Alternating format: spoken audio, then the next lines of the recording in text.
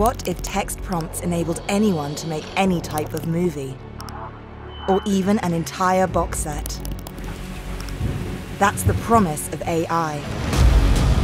Someone will make a movie just with your phone that will be watched by hundreds of millions of people. So, could this become the future of the movie-making business?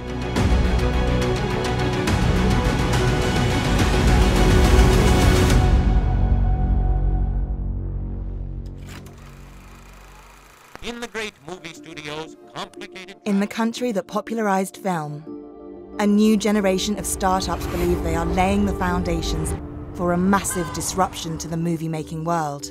Let me show you how it works. I want to start with a simple one, which is text to video. By using generative AI, companies like Runway can create videos in seconds that would normally take a visual effects artist days. Let's do a sky with clouds. I can choose directions on style or cinematic choices or angles that I want to preview.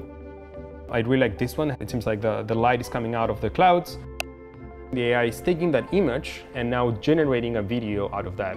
The AI is basically able to take that language and create consistent, realistic, and accurate videos that represent what you're writing. You can see now the clouds are moving, the sky is turning a bit dark, a storm is coming. These are short clips of 4 seconds that I've just generated the text, but I also put them together in a small clip. So let's see how that looks.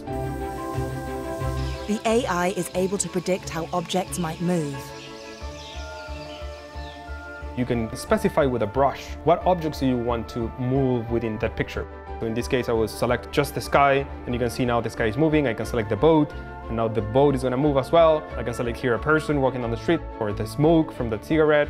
Or how things look from different angles. In director mode, you can move the camera almost like a video game. Top, left, down, up, zoom in, zoom out, and use that as the starting point for any story you want to tell.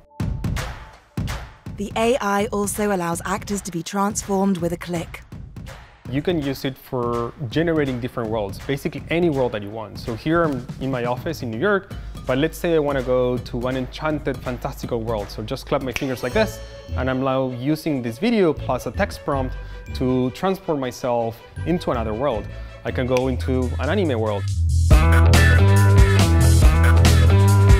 So I can do and switch between different universes just by using AI.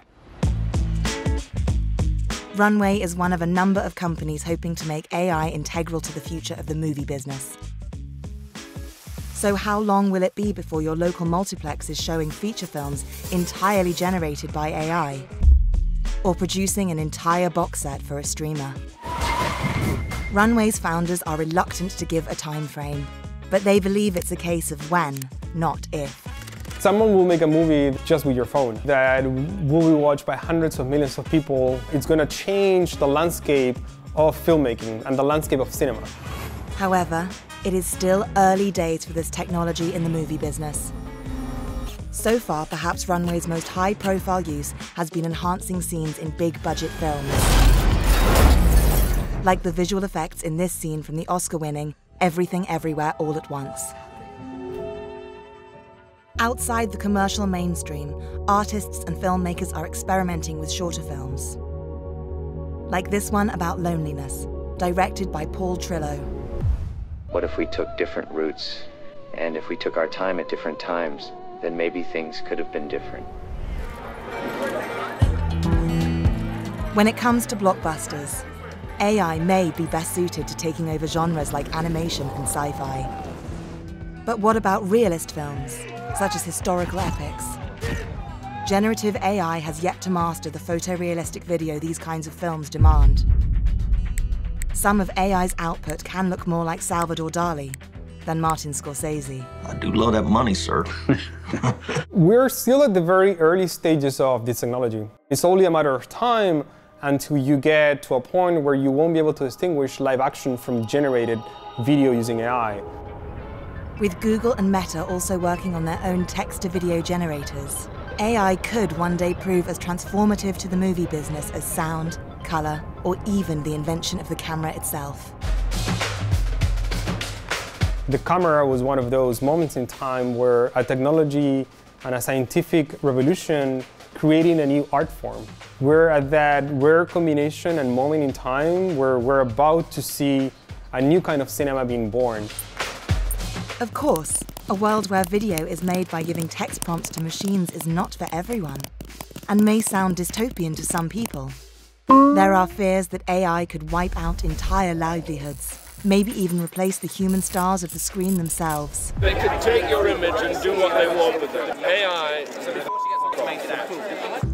But those in the business of AI argue it could unleash new kinds of creativity in movie making. You're not going to become a painter just by having a paintbrush. You're not going to become a filmmaker just by having AI. The core aspect of the creative process is still about experimentation, and these tools are tools for experimenting way faster than ever before. By making film production more affordable, AI could make the business more accessible and democratic. There could be fewer Hollywood Nepo babies, and more opportunities for outsiders. AI will change who gets to make movies. More people out there will have the power of perhaps what big Hollywood studios only have today. And so the most important change will be, for me, who gets to tell stories and what kind of stories do we get to watch and see. Hi, I'm Tom Wainwright. I'm the tech and media editor of The Economist. If you'd like to watch more about generative AI and the entertainment business, please click on the link opposite. And to watch more of our Now Next series, click on the other link. Thanks again for watching, and please don't forget to subscribe.